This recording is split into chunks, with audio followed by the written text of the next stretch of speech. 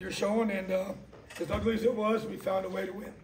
So really, really frustrating in a lot of ways, but proud of our defense to just keep us in the game. 3 takeaways, defensive score, obviously difference in the game. Offense was really, really out of sync and really, really performed poorly, and but found a way to win. Proud of our guys, and even offensively, find a way to get that final 2-point conversion there was a great call. But yeah, just not a lot to be too fired up about on that side of the football. But obviously, when you find a way, you got a bunch of players that believe, and they just battle and they fight and they claw and they scratch to find a way to win a game. And so winning's hard, and just get a chance to learn from it and get ready for the next one. Questions? And Matt and Zach. Coach, on Monday after this week, you mentioned you'd like to see your team come out and play with confidence for 60 minutes, come out with a certain mindset. Seemed like the same thing this week, except it kind of carried over maybe throughout the entire game. Just kind of where's the concern level? I mean, I guess what can you kind of do 4 games into the season to kind of change this? Yeah, so obviously maybe look at changing some things we're doing in our schedule. You know, maybe change the personnel. You just find a way to make some changes to get a different result. Obviously, didn't prepare poorly this week, but at the same time, did have to remind them in an emotional way on Thursday about who this team is and who they can be, and don't look at the record and other things and things of the past. And because I knew just from watching film how hard they were going to play and how much talent they had at some key positions. And so, but thought we got their attention from that, but obviously not to the extent we needed to. So obviously need to look at that and make some changes. Zach and Todd. I guess, Tom, to follow up on that, I mean, did you, for lack of something more artful, sense that maybe your locker room was struggling not to look past Akron a little bit? And just, I mean, what's the battle a coach fights in a situation like that where obviously it's easy to sort of say it, but to get a whole group of people to keep that focus? Oh, it's huge. I mean, I think it's, you know, I was looking for opportunities and did not like at all how we practiced. We actually restarted some things on Thursday. And from what you're just saying right there, I just sensed the lack of really understanding who we were playing and their ability to beat you. And so, which is mind-blowing because we don't have any right to think that at this point. So, but did sense it for sure. Didn't like what I was seeing. And but at the same time, didn't effectively get their attention for sure, especially not in certain areas of the game. So, but yeah, to me, it's a matter of you know, addressing it, and like I said, making whatever change we got. I feel like we got to make to get us after 4 games, getting us playing right out of the gate at a high level. Todd on your right, then Mike. Tom, 3rd down and 4th down, 3 for 16 combined on both tonight. I know you need to watch the film, but yeah, what do you want to see unlocked in terms of trying to get that done? Because a lot of those were short yardage as well. Yeah, you know, up front didn't block well at all. Probably our worst performance of the season on the offensive line as far as running the football. Look, there's more than just them that are affected. There's tight ends and the quarterbacks and the reads and different things we do, but obviously not near good enough. You get on the goal line, you got to score touchdowns and not have to kick field goals. And obviously got stopped on the 1 2 before we chose to kick a field goal from inside the 1. But yeah, just it starts up front. Got to block better. If we have to make changes up front personnel wise, and we'll do what we got to do to get that fixed. But that kind of starts, to me, that's where it begins, you know, and then puts a lot of pressure on 3rd downs with, you know, a young quarterback that had a tough night, you know, just call it what it is. So, but at the same time, we got to do some things to help him as well. But definitely, you know, got to go back and evaluate everything we're doing on offense.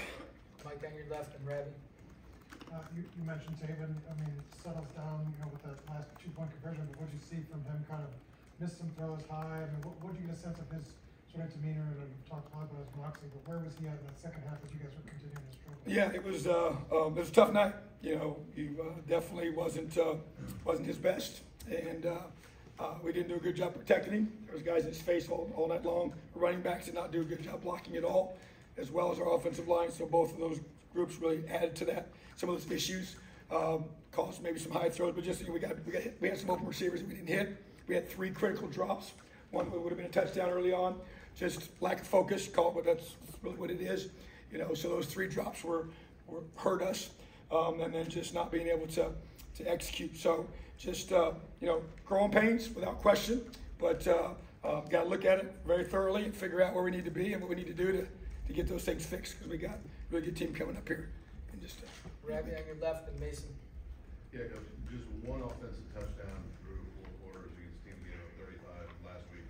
So obvious question, is that play calling needs adjusting? Is it execution? Is it low? Is it anything? What do you see, and kind of how would you grade the offensive production tonight through 4 quarters? Yeah, not good enough, not close, so below the standard, below what's acceptable, for sure. Need to go back and watch the film to be able to evaluate the execution piece and obviously see the things that I mentioned as far as the drops and not doing a good job, and obviously just evaluate what we're calling. And I think there's no question that some of those leading up to it, causes you to be a little bit, a little more careful in some of those situations, not to create a takeaway and put you in a worse situation, because the defense was playing well and doing a lot of good things. So that's, even why we chose to kick field goal from the 1 yard line, just because, hey, it was a 7-point lead. We really wanted to have a double, 2-score lead, which is frustrating, but at the same time, played that one just to be able to get enough points, which proved to be a pretty critical decision, to give us a chance to go to overtime, So just looking at it live, like you all saw, very frustrating, not good enough. That's all I'm going to say. Mason on your right and Zion. Coach, you mentioned that you need to make some changes, and that process, I would imagine, is extensive, but how deep is that process? What all goes into that process? Well, just go through, and we'll go through and evaluate all the times when we broke down. You go through thinking, why was it? Was it technique? Was it skill? From the talent of a person being able to make that, whatever it is we're asking them to do, and just be able to make sure, is it the call? Is it what we're, position we're putting the guys in, So that to me is the evaluation. There's some things on defense too that we didn't execute at critical times, and hurt us. That long run at the end was inexcusable to me. Shouldn't have been to overtime. We should have, defensively did a lot of great things. We can't give up that long run. It was a wrong fit by one of our linebackers who, is one of our better players, and so it just cannot happen. But offensively, it is a thorough process. It'll start here in a few hours. It'll be a short night to be able to get back to work and figure out what we got to do, because obviously we're playing again here real soon. Zion on your left, last one. Coach, quarterback Irons, 141 yards rushing. What did you think led to his success, whether it was a design run or him scrambling? Yeah, I think, when they do a lot of things that put you in conflict with your eyes. So man is a better answer than playing zone. The negative of that is if your front doesn't contain him, then when he does break free, there's no eyes on him. So what's happened on the last run, I thought that was they kind of put us in the second overtime there when we had him on a situation to get to the quarterback.